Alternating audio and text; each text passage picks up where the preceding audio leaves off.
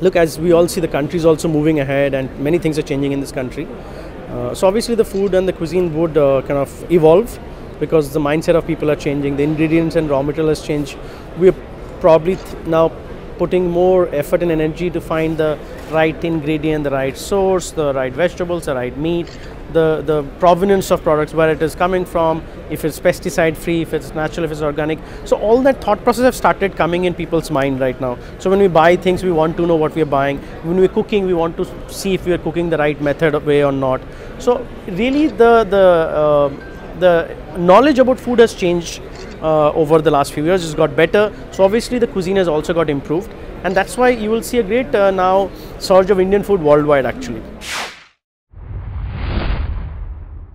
Look, earlier the menus were primarily names of dishes. Now what we have started doing, especially for restaurants and hotels, we pay a lot of effort in terms from the time a guest walks in, the surrounding, the atmosphere, so the look and feel, the smell, the things of whether it's a live kitchen, the food you're smelling, or it's an aroma of a flower or a perfume that has been sprayed. So all of those things are really now planned.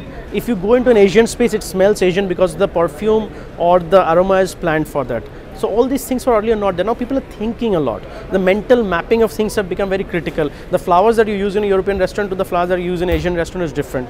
The decor, the color scheme, the material, the crockery, cutlery, everywhere there is a connection. Everybody is trying to tell a story into this food. So because of the story becoming well-rounded, food has become far more of an experience today than just eating to satisfy your stomach.